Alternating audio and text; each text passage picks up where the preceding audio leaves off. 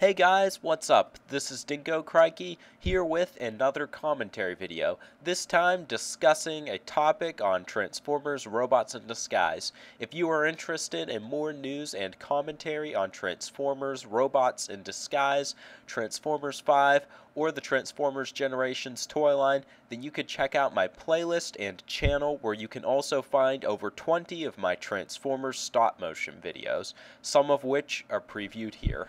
But for this video, I'm going to be discussing the recently released images of the Transformers Robots in Disguise figures that were revealed at this year's Toy Fair. For those of you who regularly keep up with the channel, you would know that I recently did a video like this for the figures of the Generations toy line that were revealed at the Toy Fair.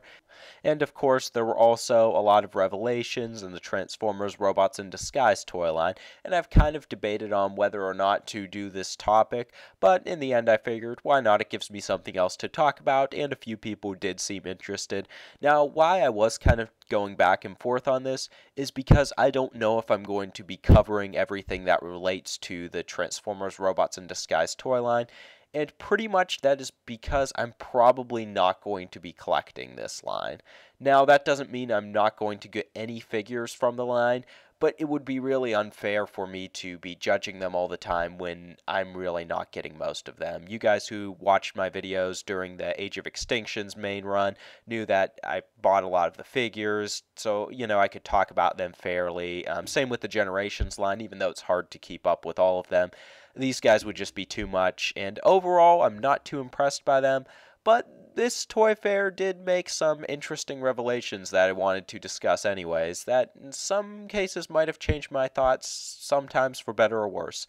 So, let's see if this year's Toy Fair can improve our overall perceptions of the Robots in Disguise toy line. Let's get started. No surprise, whether or not there were good figures revealed at this Toy Fair, we knew with Hasbro's new direction and trying to make a lot of kid appeal within these lines, we were going to get some bad figures as, this kid appeal, these really simplistic Transformers that are oftentimes just repeats of other characters, were going to be pretty prevalent in the Robots in Disguise toy line, kind of like they were in the Age of Extinction toys. So I figured I'd just start off with them. And that brings us to One Step Changer Drift. Yeah, this guy obviously doesn't look that great. I mean, you could argue, obviously, that, well, it's a one-step changer, what can you really expect? But, obviously, this is nothing too impressive in robot mode, but what can you really expect? I mean, I don't really have too much more to say about this guy in robot mode. Vehicle mode, I mean, it looks cool. The one-step changers do oftentimes have better vehicle modes. It seems like they're made more for the vehicles than the robots, so, I guess it looks cool. Definitely nothing to make the figure worth buying. And then we have one-step changer Fracture. He does look better than Drift, less blocky. He does look like he actually has arms and legs rather than just a big block of plastic. Yeah, not that great. Some nice detailing for the class, but his arms are even really hollow, so doesn't look nice in robot mode. Vehicle mode, it's a pretty cool vehicle mode. I would like to see a deluxe class version of this figure because the vehicle is very, very cool. It's nice to see a Decepticon who isn't a beast also, as most of them from Robots in Disguise seem to be following that trend. It's kind of a shame that they used up the term Predacon for the Dragon Transformers in Prime because it would really fit these guys well. And then we have the one-step changer version of Thunderhoof. For a one-step changer, this guy's actually kind of impressive. Granted, he's nothing great, but he does have a nice color scheme. For the class of figure, he has some nice paint apps, could definitely use more. Overall, a kind of nice build, doesn't look big and blocky or as stiff as some of the other one-step changers, though I'm sure he is. And then in vehicle mode, yeah, he looks kind of cool. You could definitely tell where his legs and his arms are, so I guess he suffers in vehicle mode due to the better robot mode. What can you expect when a Transformer only has one step in their transformation? That's just a problem with the class altogether. So moving on to the next class of figures, we have three-step changers, Steeljaw. Not going to talk too much about this guy or else it would just become a rant. 3 steps isn't much of a step up from 1 step. Obviously, this guy is nothing too impressive. Definitely not as good as the deluxe class figure. Even in vehicle mode, doesn't look that great. So, Yeah, this guy seems like one of the worst of this class we've seen in a while. Then we step up to the Mega class figures with Optimus Prime. Now, I've got to say this guy looks like he's going to have some problems in the areas of articulation and a lot of problems as far as simplicity due to probably a very simple transformation. But he does have a very, very nice color scheme. I believe this is kind of like a G2 Optimus color scheme, and I think it works really well. It is something different for Optimus, for one thing, rather than just the typical red and blue. And he also has some different paint apps going on. He has some dark blue in the back, light blue throughout the body. Body design even is kind of cool. But if you take a closer look, you could tell that this guy probably is going to be a very simplistic figure. So I think that's what he has going against him. I would really like to see a nicer version of this Optimus because I do think it looks like it has potential, but for this figure, just meh. Then in vehicle mode, not a big fan of this Robots in Disguise Optimus vehicle.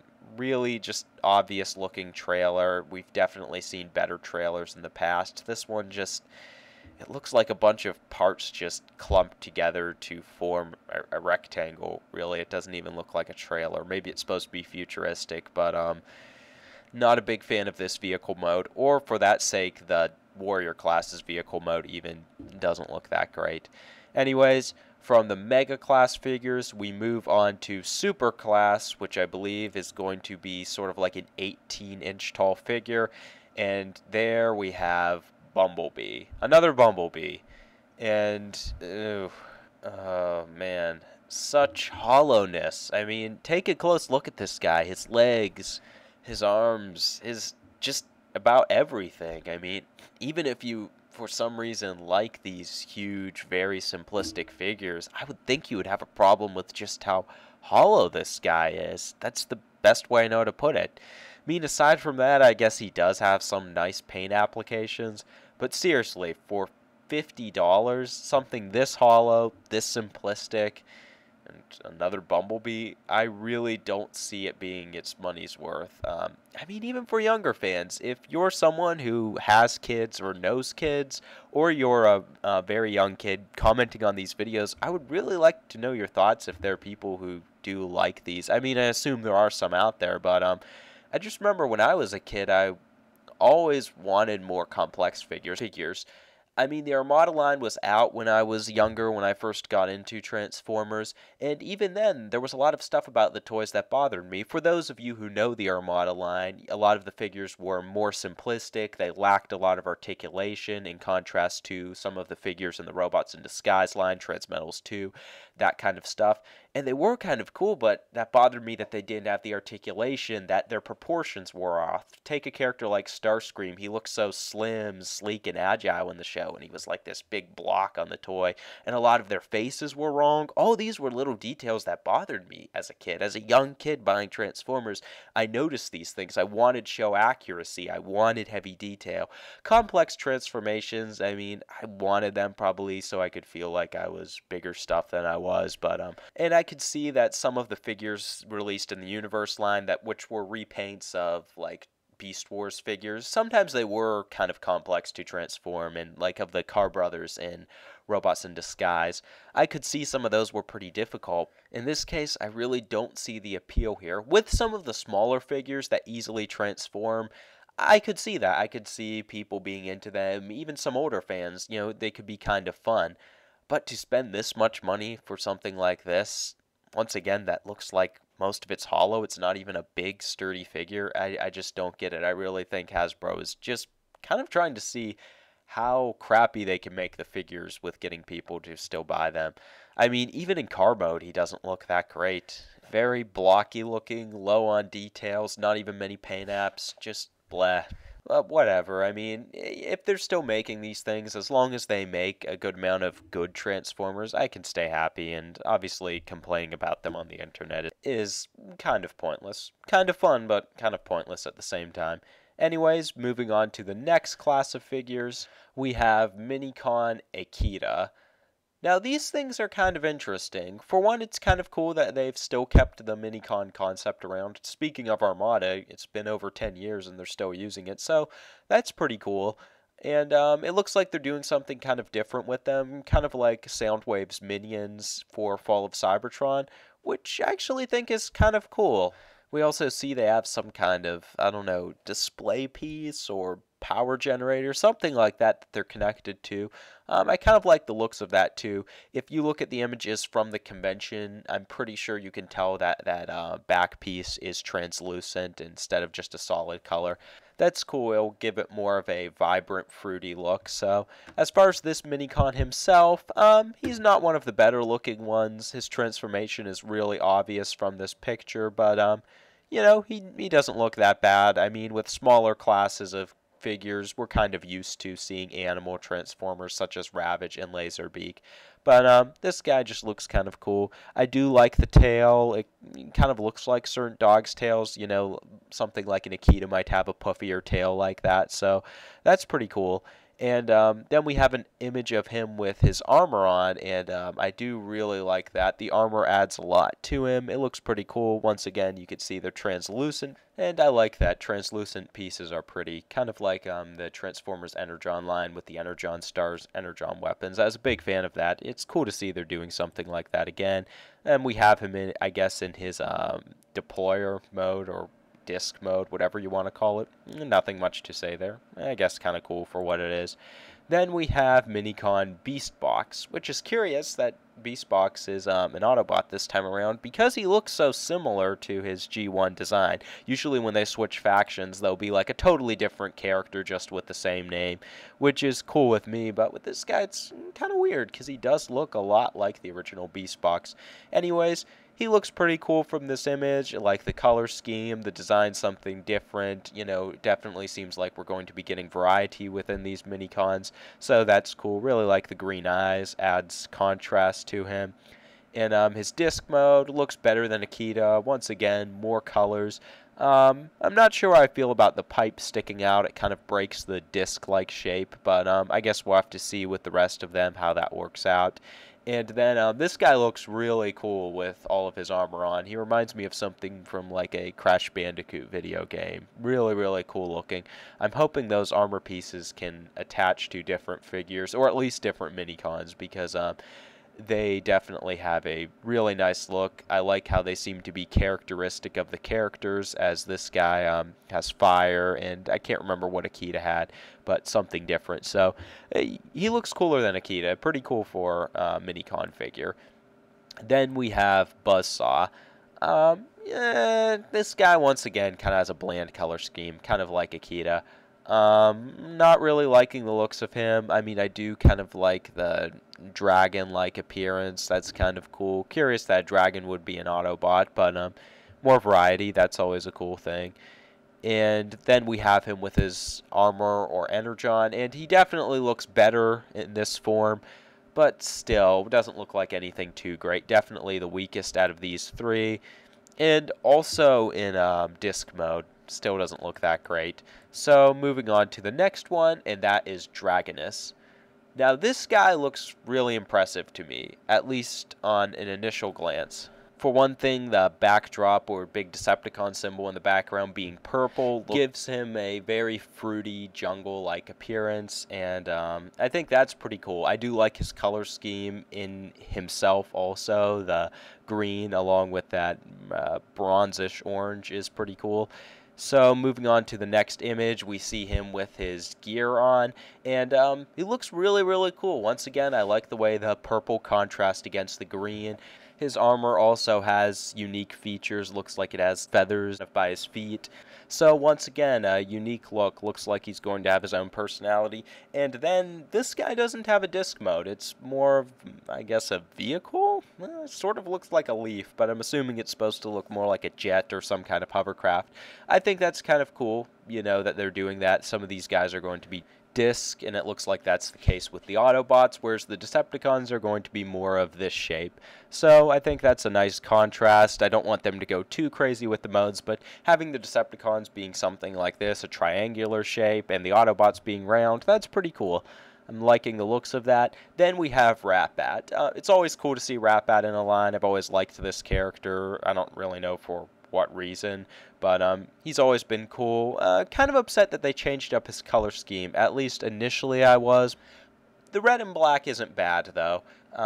If they're going to change his color in any way, that isn't a bad choice. Red and black commonly look good together. Now, the background is a bit of a dull blue. Usually, I'm not a big fan of that, but I actually think it works pretty well with this guy.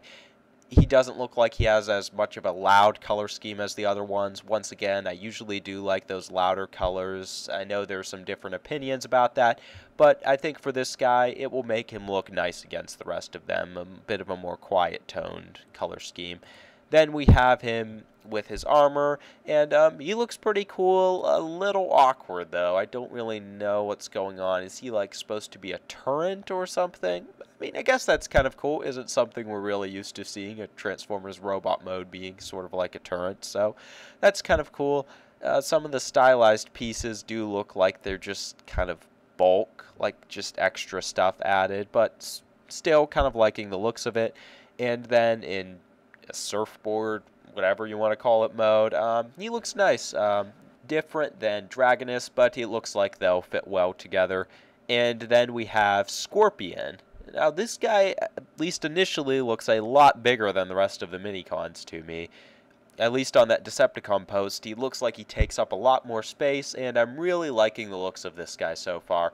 Definitely brings back memories of Cybertron Dirt Boss, or dare I say it, Barney.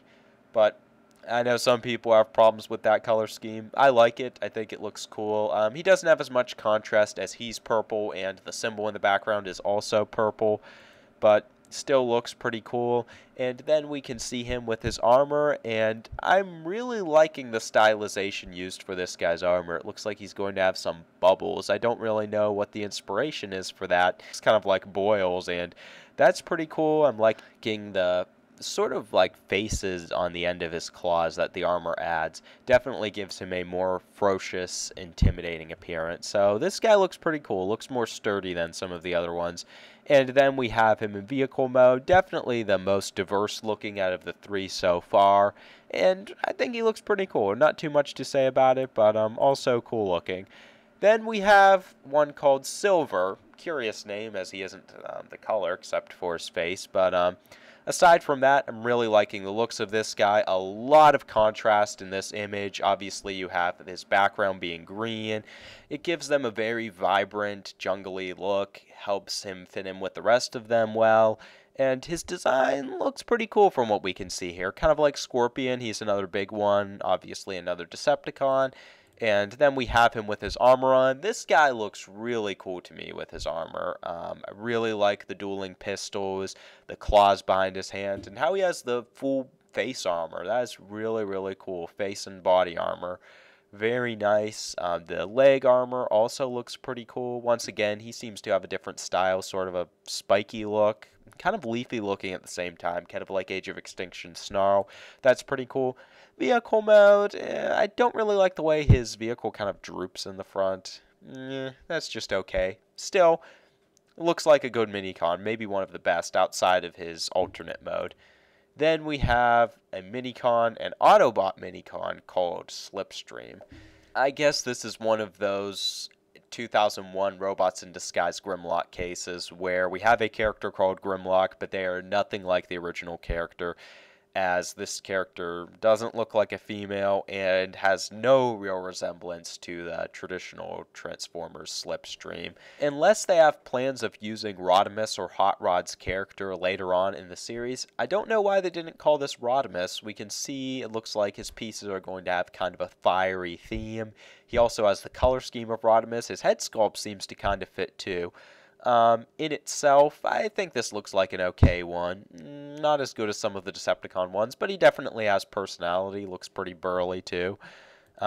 We have him with his armor, and he definitely has a unique appearance. The tiger mask on his face, or lion, is pretty cool. Kind of liking the looks of that.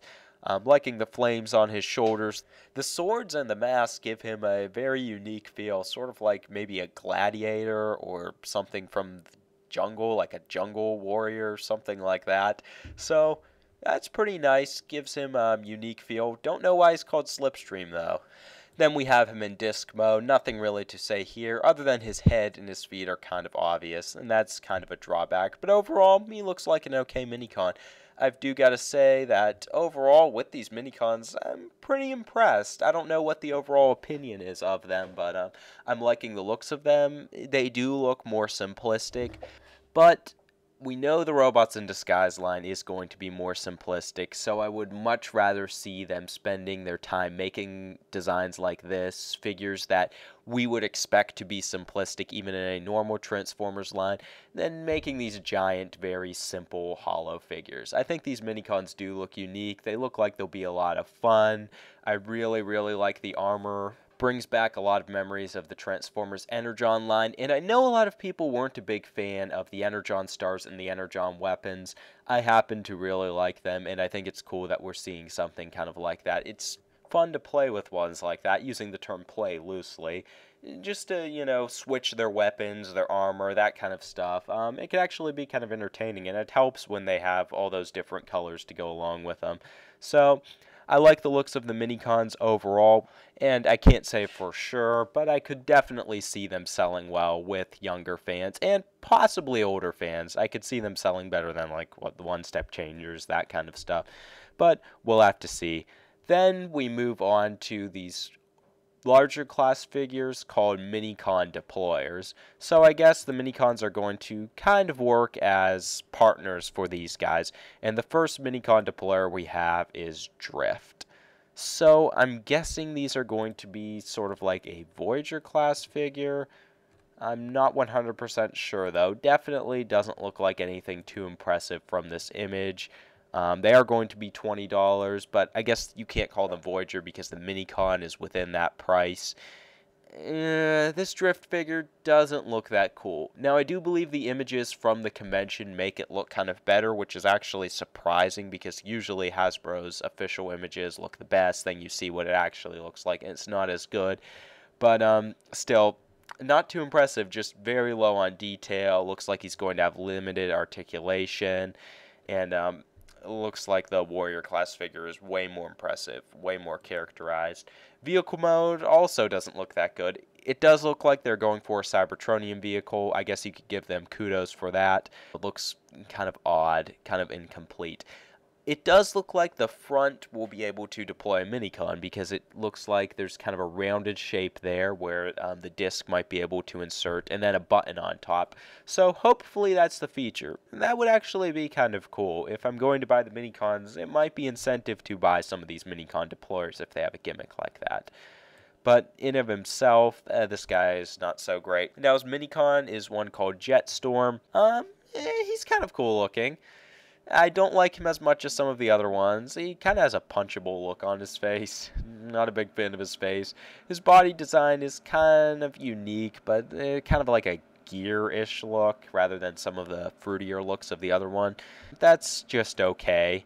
Then we have him in disc mode. Nothing really to say there. So moving on to Minicon Deployers Fracture. This is another one of those guys who seems like their design has a lot of potential, but this figure doesn't seem to take that potential into account. Now, I can say that this official Hasbro image does not look as good as the image at the convention, sort of like with Drift. I was actually kind of impressed with the figure from the previous image I saw. I'll leave a link to those images in the description below if you're interested. This one, though, doesn't look so bad. Does look like he'll have a decent number of paint apps, though he could use a lot more on his arms. Legs and body don't look so bad, though. Head sculpt's okay. Overall design, once again, looks like it has potential, but looks too blocky for such a skinny guy. So, move on to vehicle mode, and my oh my, this has to be one of the worst vehicle modes I've seen in a long time. I have no idea what this is supposed to be. Maybe a Cybertronian motorcycle. Has the appearance that it was literally just made to give this guy some kind of an alternate mode when one wasn't planned. I mean, this looks even worse than movie Scorponok's robot mode looked, and that thing wasn't that great. Just really not that impressive in this mode. Then we move on to his partner, Eraser. Seems okay, kind of a unique design. I'm definitely liking the head sculpt. It's something different than the previous ones, but kind of keeps along with that more animal-like appearance. That's pretty cool. The color scheme's kind of bland, I would say. Maybe just because we've already seen some in the Robots in Disguise line that have this. But Rat-Bat's color scheme might look kind of cool with this guy, so I guess we'll have to see. Anyways, we have him in jet mode. Looks a little bit hollow, actually. Not a big fan of it, on the weaker side as far as the Minicons go in their alternate mode. Moving on to the Legion class figures, and we have Fix-It.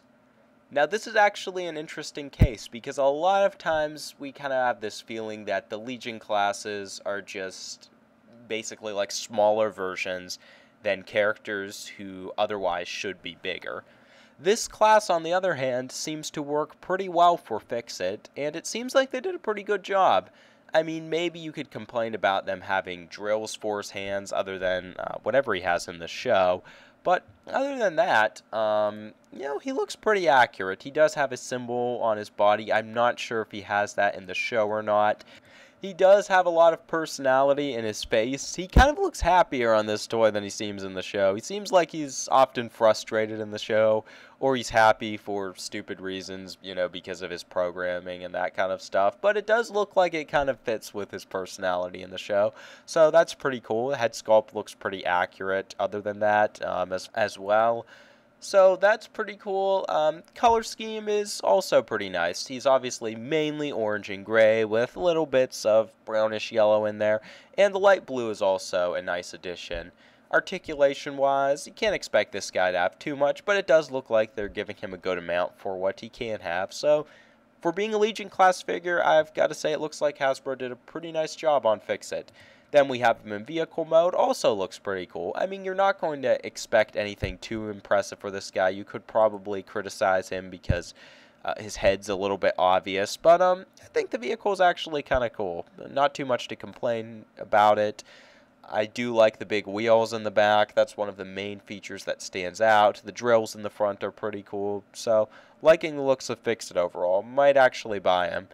Then we have Legion class Underbite. Really, really not liking the looks of this guy. Also, very hollow look, as we've seen with some of the other figures. Looks like he'll have very limited articulation.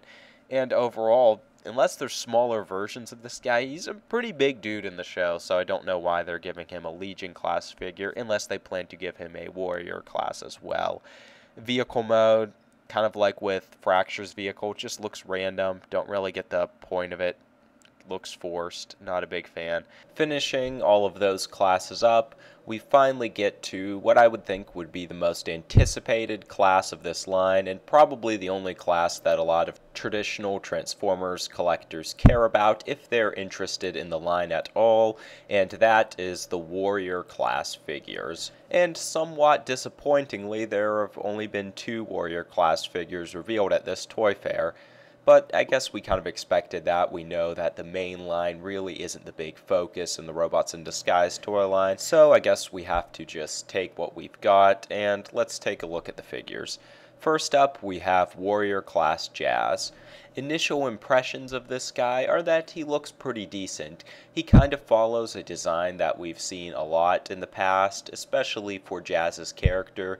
To me, he basically comes off like Generations or Reveal the Shield Jazz in Robots in Disguise style, other than a few minor differences like his legs are shorter and he has some more kibble, unfortunately. But he doesn't look like a bad figure overall. He has a nice color scheme, once again typical of Jazz. The head sculpt is obviously a little bit interesting because we're usually used to seeing Jazz with some sort of a visor, and this time he just has 2 eyes, and I think that's actually pretty cool. It's cool to see something different. I do believe in some clips of the show we see he is able to pull a visor down, so I guess that's going to be another thing, kind of like they had Battle Mask in Transformers Animated. Maybe in this they use visors for certain functions. I kind of like that idea, but obviously he isn't going to have that on the figure, or at least not that we could see. The weapon is in a little bit of a weird position here, but it looks like a pretty nice weapon. Some multifunction, maybe he can use it as a spear and also also as a gun, or more specifically some sort of rifle, so liking the looks of that. Looks like he'll have some decent articulation too, nothing extraordinary. The main things I don't like about this guy are in regards to the kibble. The leg kibble is really bulky. I wish they would have made some attempt to hide that extra bulk in the wheels. Then behind his shoulders it looks like it gets a little bit clunky too. But other than that, not too much wrong with this guy. I mean, you could always criticize him for needing more detail, or maybe you don't like his head design, but those things are pretty much par for the course with the Robots in Disguise line. So for what we can expect for a warrior class figure from the line, I think he looks pretty good and better than the ones we've already seen, so hopefully he turns out to be better. Then in vehicle mode, it's one of the weaker Jazz vehicles we've seen. Still not too bad, but not a big fan of a lot of the Robots in Disguise alternate modes. Really not liking the looks of the window. For one thing, I think these guys would work out a lot better if they had the translucent windows. Sometimes the painted windows works out better, but I just feel like with these figures, the translucent windows would look nicer. And also, the top of the car looks kind of flat. Not really crazy about that. Kind of like how it's a more bulky, rounded car as opposed to ones like Bumblebee, which kind of have a weird shape. This is definitely nicer in regards to shape. Other than that, not too much to say about the car mode, but overall this Jazz does look like a pretty decent figure. Then the second warrior class we'll be discussing, and the final figure for this discussion video is a figure of one of the first 3 characters revealed for this series, yet the last of the main Autobots to get a figure, and of course that is warrior class Sideswipe. Impressions from looking at the images we've gotten of this guy, I would say he looks like he's worth the wait. Now, my initial impressions were not that positive. When I first seen this guy, I don't know, I had some problems with the figure, but the more I look at him, the more I'm happy with what we've gotten for Sideswipe. One of the big problems I had initially was some of his proportions, as obviously they're a little bit different than the show. In the show, he has a bigger chest, his forearms don't have all of that extra kibble, along with his legs, they have more of a sleek design. Overall, in the show, I'd say he has more of a sleek, slender appearance, whereas this figure has some extra bulk. But other than that, he really does look pretty good for Sideswipe. He does have some unnecessary bulk, but his design is pretty close to what he has in the show, at least for what we can expect for designs like these and the Transformers animated designs. And I think a lot of that could be fixed with some influence from the Revenge of the Fallen toy line, just amp up the complexity of the transformations. But that isn't going to really happen. Other than those few minor problems, this guy has a really nice color scheme. I like the bold shade of red against the dark black, really nice contrast there, along with some silver and blue details. It just helps bring out a little bit more color on this guy. He doesn't have a ton of paint apps, but I don't really think he needs them. The way his detailing is done kind of makes up for it. Chest detailing's really nice. I like the 3 vents on each side of his chest. Like I said, I kind of was hoping his upper body would be bigger, but I think it's big enough that it can descend into a skinnier waist and give him kind of a slim appearance. We don't want this guy to be too buff. It seems like Bumblebee's more of a bulky guy in this show. This guy's more of the lean muscular, I guess you could say, more of a swordsman, so that's pretty cool. And speaking of the sword looks really nice. It's a basic sword, but it looks cool. It kind of gives more purpose to Bumblebee having a sword, at least I feel that way, because we haven't really seen Bumblebee having a sword in the show, but this way maybe they're supposed to be able to spar against each other or something like that. This guy's sword definitely looks nicer than Bumblebee's too. Also, the head sculpt looks pretty good. It seems like they had the character in mind as well. It looks pretty accurate as far as detailing. Like I said, the face fits the character. Yeah, not too much to really complain about this guy. Just a few minor things in regards to proportions, and then stuff we can just expect in the Robots in Disguise line. I actually don't think the lack of detail is really a problem with this figure. I think he looks pretty good. What I mean by the problems we're going to see in the Robots in Disguise line is pretty much in regard to all of the extra bulk. Even his feet do look a little bit clunky, and I feel like that's unfortunate. Really don't like all of that kibble on the legs. But those are my big problems. If there was some way to get rid of those, it would really amp up this figure because, in my opinion, he already does look pretty cool. But I guess we'll have to see once there's some in-hand images of him. Anyways, moving on to his vehicle mode. Really, really nice looking vehicle. Unlike some of the other Robots in Disguise figures, this guy fixes the problem of the windows. They're clear, at least they appear to be clear on these images, and that is really cool. I like the detailing around the back of the car. It's kind of like pinkish Japanese looking writing. Really, really nice. Overall, nice car design. A lot sleeker than some of the other ones we've seen in this line. Like I said, Bumblebees, I guess they were going for a muscle car appearance, but I think it was kind of a fail. It just looked awkward. This guy seems to have a nice design. Really gives off a sleek appearance, and I think that's pretty nice. Once again, the color scheme works nicely in this mode too. The red and the black kind of gives him that bad boy appearance that I guess he's supposed to have. Kind of like Deadpool. Color scheme works too. So that's pretty cool. I'm not really a big fan of the wheel design. They're a little simplistic, but they don't look too bad. Kind of wish the wheels were symmetrical. As we can see, the wheel in the back has a red middle and the one in the front is black. That kind of bothers me, but not too much. Yeah, overall, really liking the looks of this guy in both modes. He definitely looks like the best Robots in Disguise figure that was revealed at this toy fair, and maybe the best one we've seen so far, but that really isn't saying that much when it comes to this line. So I'm going to let that wrap up the discussion of all of the Robots in Disguise figures revealed at this toy fair. Overall thoughts.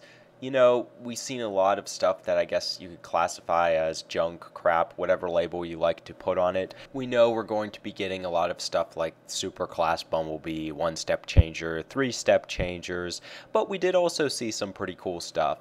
Legion Class Fix-It actually works out pretty well for the character. The Minicons seem like a cool gimmick. Considering this line is really gimmicky, we know we're going to get them. They may as well be cool gimmicks. And I would say the Warrior Class figures look pretty impressive for what we're going to get in this line. Definitely a contrast from the Generations figures revealed at the toy fair. Obviously, like, all of those guys were awesome. Most of the stuff revealed was just okay, but we did see some pretty cool stuff. And I'll leave it at that. If you guys want to leave your thoughts in the comments section below, please feel free to do that. Do you like what was revealed at this toy fair? Maybe you like a lot of the extra stuff. Maybe you really don't mind or like when Hasbro adds a lot of one-step changers and simpler, just more fun-aimed gimmicky toys to the toy line. Or maybe you don't like all of that stuff along with the Warrior Class and Minicon type figures. Maybe you're just hoping this is all a flop as well, so Hasbro can move on to another toy line that just all around looks better than the Robots in Disguise toy line. Leave your thoughts in the comments section below, along with any topic suggestions you might have pertaining to Robots in Disguise toy line or cartoon, Transformers 5, or the Transformers Generations toy line. Leave it all in the comments section below. If you're interested in more Transformers commentary on any of those topics, you can check out my playlist where I discuss various Transformers topics. You can also check out my playlist for Transformers stop motion videos, so lots of cool stuff. Feel free to check it out if you haven't done so already. Thanks for watching, stay tuned, and have a good one, guys.